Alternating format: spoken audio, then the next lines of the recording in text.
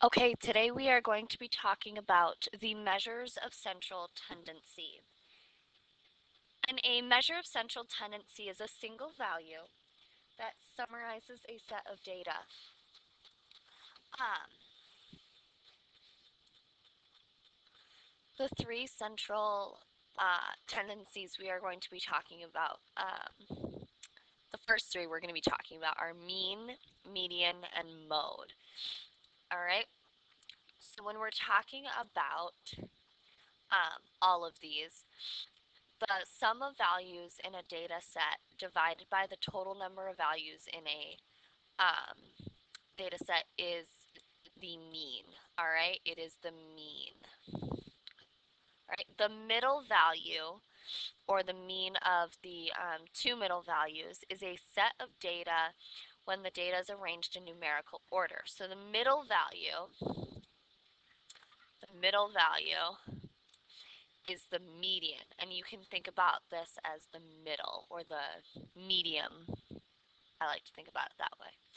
All right, and the other one we're going to be talking about is the values that occur most often in a set of data, and that is the mode. All right, the mode. So if we are looking, for example, at this set of data, we have the number of students helping at the cookie booth each hour. We have 3, 5, 8, 1, 4, 11, and 3. Now, our first job whenever we have a set of data is to put it in order from least to greatest. So in this case, we are going to do that right now. So we have 1, all right, 3,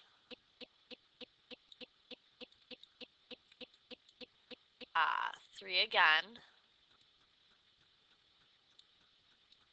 all right, 4, 5, 8, and last but not least, 11. All right, so those are all of my data in numerical order from least, which is 1, to greatest, which is 11. So if we were going to find our mean, our job here would be to add all these up. So we would do 1 plus 3 plus 3 plus 4 plus 5 plus 8 plus 11 and divide it by the number uh, of numbers we have here. So we have 1, 2, 3, 4, 5, 6, 7. So we would take whatever the sum of all these numbers are and divide it by 7.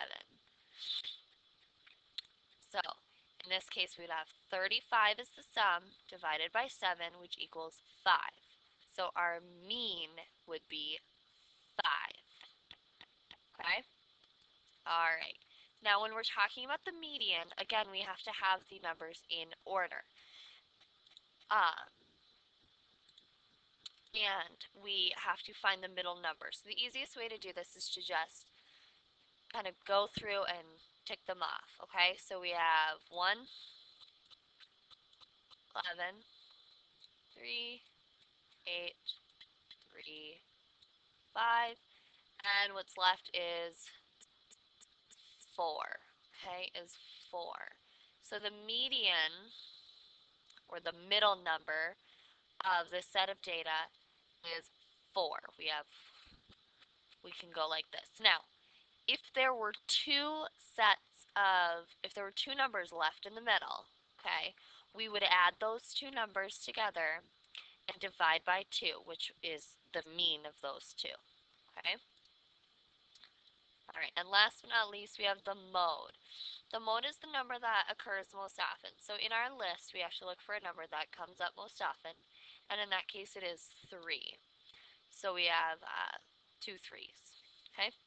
Sometimes there will not be a mode, all right, because um, could there could be no repeating numbers.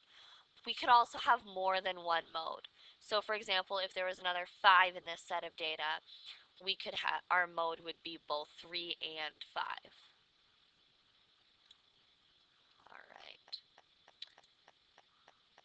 So our last measure of central tendency that we're going to be talking about today is the range. And the range is used to describe how widely all the data values vary. So for example, it's the maximum value in a list of data subtracted by the smallest one. Okay? So for example, we could go back to this set of data. Our biggest number is 11, so that's our maximum, and our smallest number is 1. And by our definition of range, we have to take the maximum value and subtract it from the minimum value. So in this case, it would be 11 minus 1, so our range would be 10. All right, so that would be our range. I'm much better at writing letters, numbers than writing letters, apparently. All right, so that is all you need to know about the measures of central tendency for right now. Just to recap, we have the mean, median, mode, and range. All right, and those are how you can look at a big long set of numbers or some data. Okay.